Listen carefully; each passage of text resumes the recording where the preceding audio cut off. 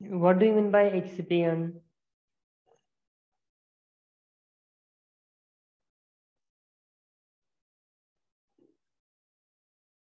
Please unmute yourself and you answer. What do you mean by excipient? First tell me you know excipient, yes or no?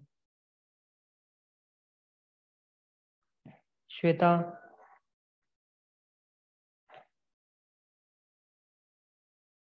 Yes, sir. Inactive substance. inactive substance. Okay. Means these are the substances which are not having any pharmacological action. But without their presence, formulation is not going to be complete. For example, if you are going to prepare suspension, in that case, suspension is what the solid particles are dispersed in a liquid phase. Okay. So if the suspending agents is not added, the role of suspending agent is there just to increase the viscosity of the liquid, because of which the solution become viscous and the solid particles are there that are easily dispersed in a liquid. So this is the role of the excipients. In case of the emulsion, when the oil phase is there, it should be mixed up with the water phase, that are not to be mixed up with each other, but they are to be oily phase is dispersed in a aqueous phase, or aqueous phase is dispersed in a oily phase. So the system is to be held by a third one agent. We call it as excipients, and these are nothing but if your emulsifying agents are there. So these excipients are also having some of the standards. So what are these one standards that we see? First one is there, that is the drug. For example, we consider acacia.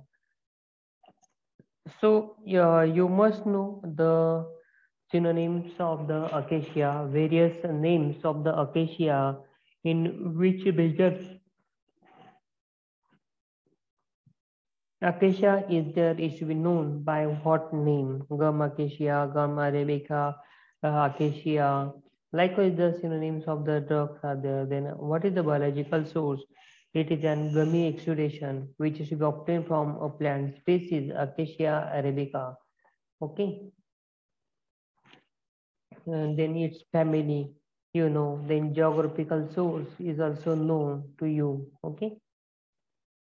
Then after that one, you must know the different type of the organoleptic characters.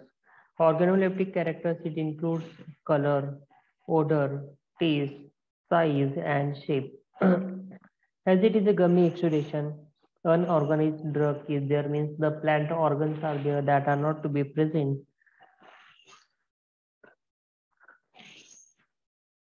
So what is the color of the acacia is there when it is a fresh one, when it is a dried one? What are the changes are there that is we offer in case of the color? That information you must know. Then what is the smell?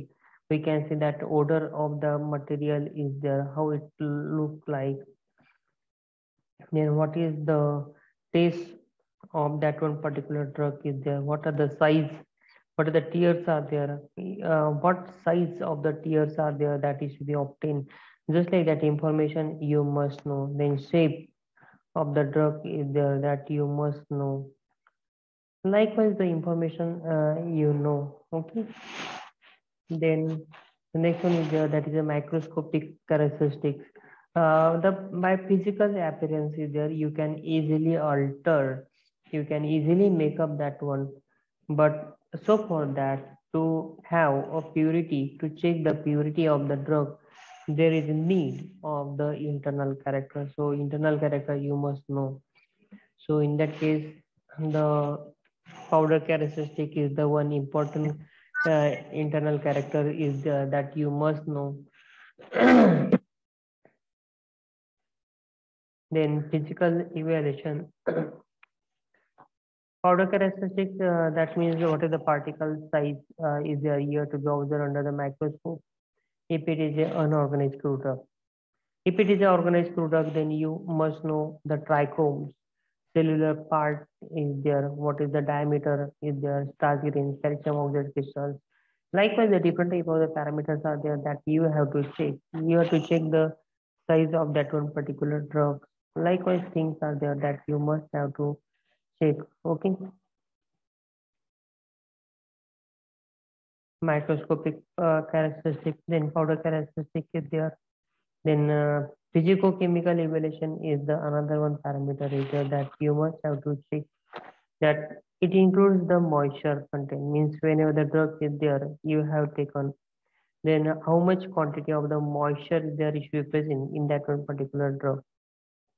uh, Depends on that you came to know that the drug is there is a pure one or impure one, what is the nature, how to preserve that one particular drug, like with the various information you know by this one particular method.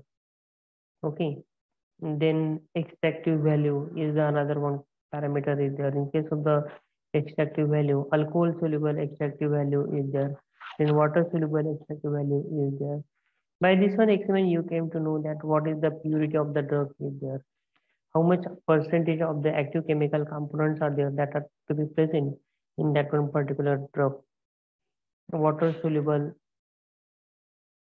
active components are there. Likewise, all the information is there is to be present in that one particular drug. Then ash value.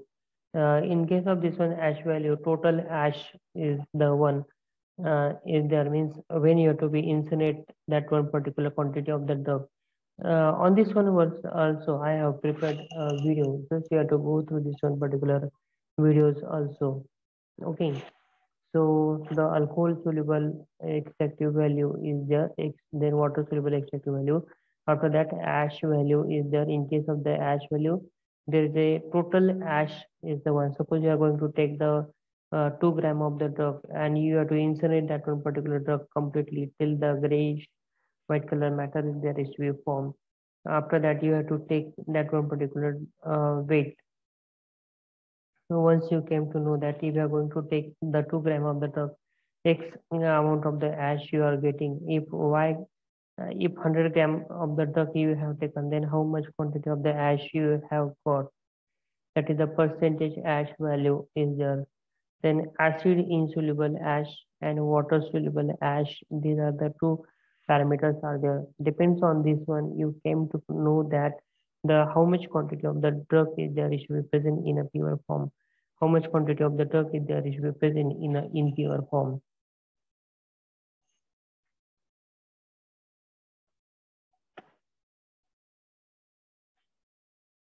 So acid insoluble ash is there, water soluble ash is there, then sulfated ash is there. That sulfated ash plays an important role.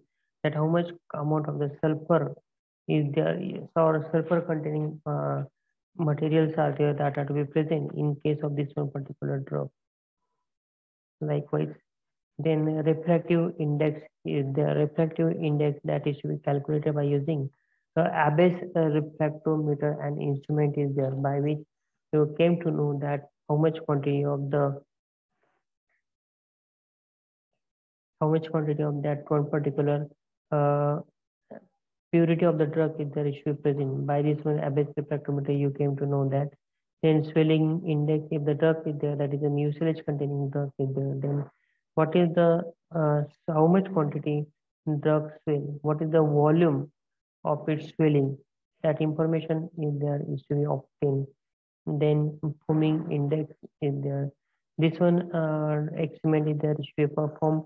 The saponin containing drugs are there that are having this one capacity to have a foam.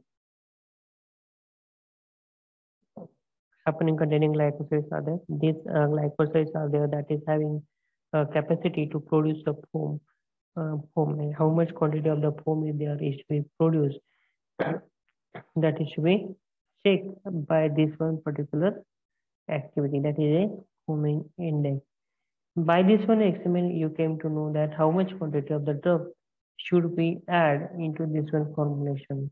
That is the foaming index is there. Then polarization is there, whether the drug is there is a dextrorotatory or levorotatory. That is the phase of the polarization is there. Then bulk density is there. That is the that is also plays an important role in case of this one. Density means how much quantity of the drug is there is required. By its volume, you came to know that particular quantity of the drug.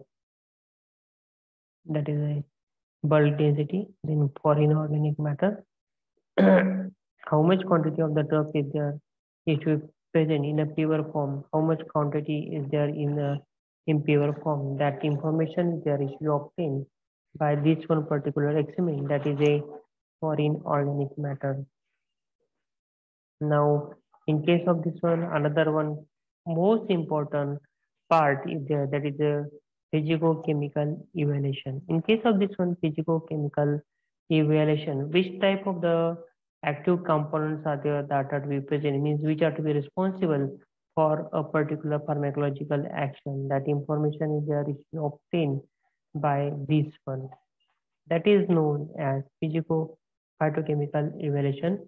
In that case, you came to know that there are the two type of the metabolites are there that are to be present. First one is there is known as a primary metabolite. Second one is there is known as secondary metabolite. Primary metabolites are there that includes your carbohydrate, then proteins, lipids. Likewise, the primary metabolites are there. These primary metabolites for carbohydrate, we are going to perform the Moynihan test. Means sample solution plus alpha naphthol plus alcohol is there is to be added, mix it properly, and from the side of the test tube we are going to add concentrated sulfuric acid. At the junction of the two liquids, you are getting a violet color ring that indicate that the carbohydrates are there that are to be present. This test is there to perform for this one carbohydrate. Then proteins are there. For proteins, biuret test is there. Various type of the tests are there which are to be utilized for the detection of the proteins. Then lipids or amino acids, Menhaden test is there that is performed for this one. That is the proteins and the lipids are there. Then next one is there, that is the secondary metabolites. After the utilization of the primary metabolite, the secondary metabolites are there that are produced. Means once the input is there into the system, that input gives two type of the material. One is a waste material and one is a useful material, or we can say that the product. The product is there is not, but the secondary metabolites are there that is to obtain. These are not to be utilized by the plant body as such, but to cure from the different type of the disease, human being is utilizing that secondary metabolites. This includes your alkaloid, glycoside, tannin, flavonoid, steroids. Somewhere the calcium oxalate crystals are there that is also present in case of this one. For the alkaloids, we have to, for alkaloids, detection of the alkaloids, we have to prepare a dilute acidic solution of the drugs and filter this one. And to on the filtrate, we are going to perform the different type of the chemical test, which includes your Mayer test, Wagner test, Hager test. Likewise, the different type of the test is there, which are to be utilized, which gives you a particular precipitation that indicate that the alcohols are there that are to be present. Then glycosides are there, tannins are there, flavonoids are there, steroids are there, calcium oxalate crystals are there, which are to be detected by utilizing the several chemical tests. Okay, so after that one, once you have to perform this one chemical test, the next one is there. If the drug is there is in a liquid form, so that there are the different type of the valuations are there that is necessary, depends on which you are going to came to know that the drug is there is a pure one or impure one. So all these are the parameters are there, such as your iodine value, acid value, ester value, saponification value, unsaponifiable matters are there, Polinsky value is there. Likewise, the different type of the parameters are there. You have to perform this one experiments on your sample, and then you have to compare the value of this one sample with your standards. The standard values are there that are to be given in your official books, such as your Indian Pharmacopoeia is there, British Pharmacopoeia is there. In that one, the standard values are there that are to be given. Along with that one, also the acidity index is there, Richard missile value is there, Polinsky value is there. Like the different values are there that is also to be seen. The next one is that is the solubility is there, means whether the drug is there, it should be completely soluble or uh, soluble, insoluble, practically insoluble, or completely insoluble. Likewise, the different type of the parameters are there that you have to check the solubility of that one particular drug. Then assay is the last one which is to be everywhere. Without the assay, no one can complete the evaluation of the drug is there. That assay that gives you the complete information regarding the drug, how much quantity of the drug is there is to be present in that one particular, means how much, what is the purity of the drug is there, that you have to be detected by an assay. That there are the different type of the assays are there. There are the different type of the drugs are there for each and every one drug. There are the different type of the assays are there which are to be performed. Then the experiments are there that is to be performed. So friends, in this way, the evaluation of the excipients from the natural origin is completed. Hope all of you clear that one. Anyone have doubt? If you are new to this one channel, I request you to subscribe my channel and give like to my recent video. Okay.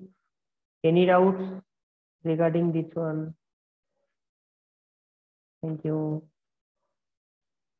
Yes. Any doubts?